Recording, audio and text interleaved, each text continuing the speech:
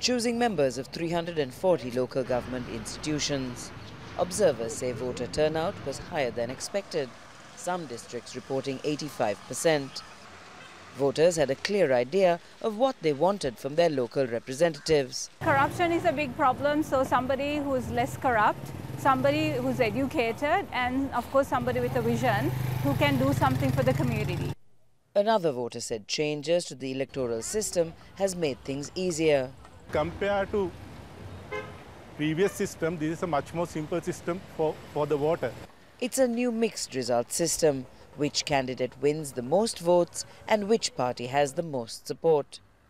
The changes also included a quota of 25% for women. This election marks a number of firsts. The first time so many women have contested, the first time votes are being counted in polling centres like the one behind me, and the first time election violence has been so low. Observers say there is a marked change in the conduct of campaigns and the election. The main election organizer credits hard work.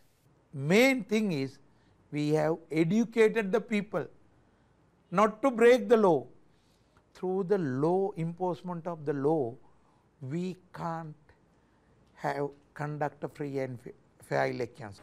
Despite being a local election, which is usually about issues in local neighborhoods, the campaign took on the flavor of a national election.